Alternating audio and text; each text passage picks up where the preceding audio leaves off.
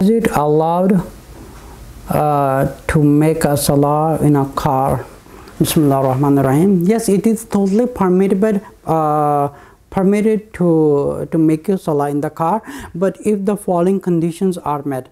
That condition is outside of your car it should be stormy weather, like in heavy rain, like a snowing, or some like in extreme conditions where you cannot step out of the car. Number two,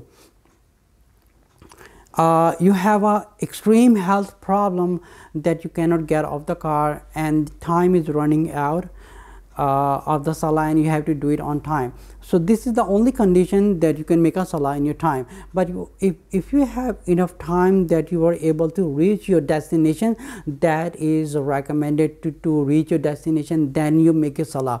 But if you have a fear that the time is running out and you have to do the salah on time, and then the condition outside is extremely bad, now I'm talking about the light rain, I'm talking like extreme weather outside, then it is allowed to make a prayer in the car. But if you do not have the bad weather outside and your destination is far away, then you can step out of the car and then you can do your wudu. If you do not have the wudu, you can do the tayammum, and if you do not have to have a fabric, put it on the floor. You can still make a prayer anywhere where the ground is dry, so you can make a prayer. But in these conditions with an extreme weather outside, then it is allowed to make a prayer in a car. But if you have a fear of the destination is far away and the time is being running out, then you can make a prayer. But it is more recommended that you have enough time that you can reach before the other salah time has been started. Then you can